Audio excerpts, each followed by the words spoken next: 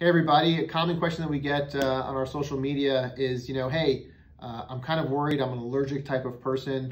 Can I be allergic to fillers or can I be allergic to Botox? The short answer is anything's possible, but it's extremely unlikely.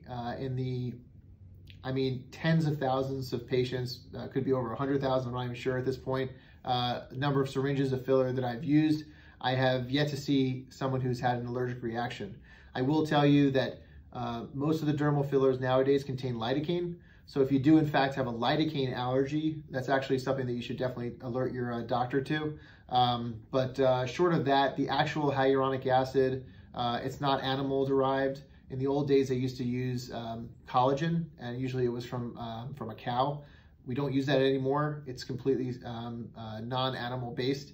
So for that reason, unless you have an allergy to the anesthetic, which is lidocaine, it's virtually unheard of that people would have a true allergic reaction to filler. So I hope that helps.